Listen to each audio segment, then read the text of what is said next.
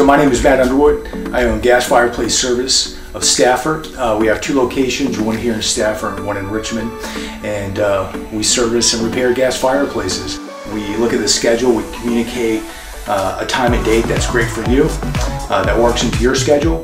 And we continue that communication with text messages when we're on the way, when that job has been scheduled, and when that job has been completed.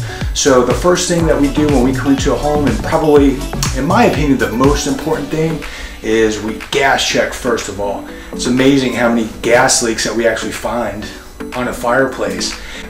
And then we run through all the functions of each component. Once we run through everything, a full, complete safety inspection, which includes an inspection of that termination cap on a direct vent setup on the outside of the home.